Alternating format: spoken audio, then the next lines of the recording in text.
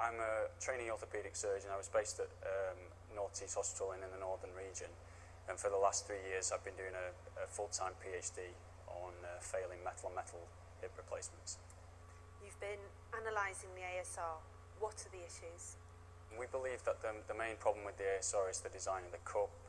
It's a very shallow cup compared to other designs, and this leads to an increased tendency for wear to take place at the rim of the cup.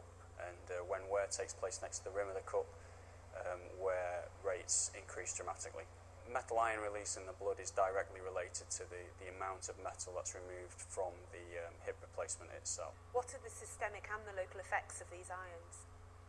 The metal components are made of chromium and cobalt predominantly, so the increases in metal ion levels we see are increases in chromium and cobalt metal ions in the blood. The body normally deals with normal low concentrations of these metal ions primarily by renal excretion, as they naturally occur in essential elements. In the quantities that we're seeing, in some cases they can be up to 200 times physiological values. We don't strictly know the long-term systemic effects of these. However, there have been a few case reports where they've become extremely high and have led to problems with, for example, cognitive impairment and tinnitus. So that's systemically. Locally, what's happening?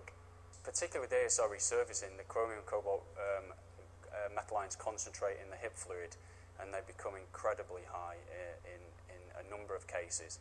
Now, those increased wear from the hip replacements are directly related to soft tissue damage and bony damage around the joint.